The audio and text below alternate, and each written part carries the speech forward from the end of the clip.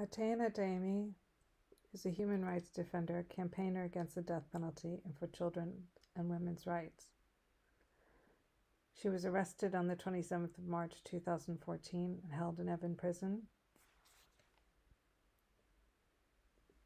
She's been sentenced to 7 years, and in July 2020 was sentenced to an additional 5 years and 74 lashes. These are her words.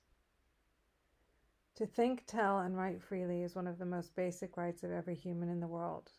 However, to see, hear, and read the diverse thoughts is intolerable for the rulers of authoritarian governments, and the freedom to speak about it is a great crime.